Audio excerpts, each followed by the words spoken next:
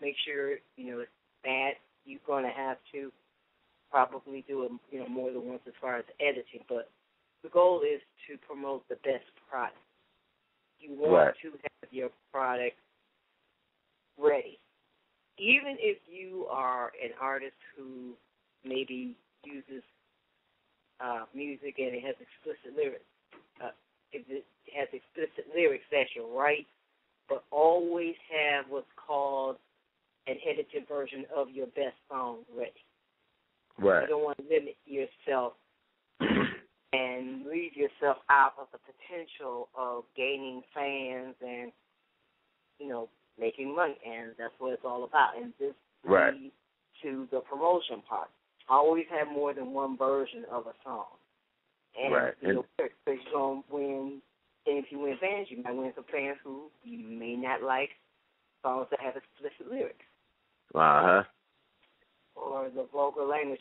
You have those, they stick with one side, and not that they don't get attention or whatever, but how much of a gain are you not getting? Because even a lot of commercial artists have to have what's considered radio-friendly songs. Right. Yeah, because I notice a lot I notice a lot of radio shows. You can kind of, like how they say, weed out the artist that's not. You know what I mean? Weed out a whole lot of artists. You can weed out like almost 95% of them just by saying you only play clean music. Correct. You know what I mean? Because a lot of them don't have, that period. So you can, and then the ones that do have it, most of them have put. I said because I've noticed because we have one where like a FM station that plays, like all he plays clean music. So sometimes I go on there on the email and grab some of the singles off of there. And I noticed that the production is better. They get it's mastered, it's mastered, and it's edited, and they have the instrumental, the acapella, the edited, and the explicit version. It's like they send you all four of them. You know what I mean? So to use. Yeah.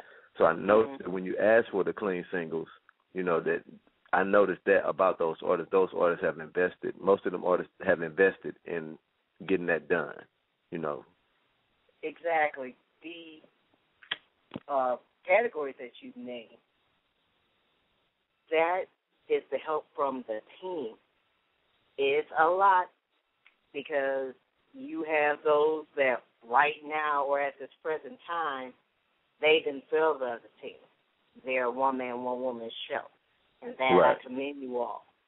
But the way DJ Damo said, you have to have as much bases covered as possible because, as you said before, with the commercial artists, they have all of those because it's part of the marketing factor. Right. It's part of the profitability factor.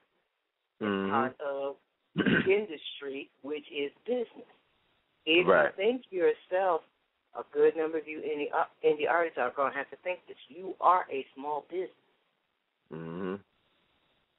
And you're going to have to think that way. Because I noticed, go ahead. I'm sorry. No, that's all right. You go ahead. No, I was going to say, because, I've noticed DJs, they might, when you send those four versions of the song, you have an opportunity, really, you create yourself four opportunities.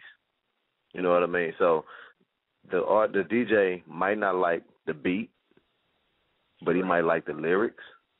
Mm-hmm. So, the beat might not be a club beat, but he might figure, well, I'm going to support the guy because I like the lyrics, so I'm going to play the lyrics over this beat. So now, because he has the acapella version.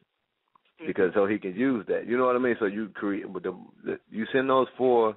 Number one, they most likely a lot of them look at it because you did send all four of them, So they kind of like, okay, this guy's spending money, he's investing in himself.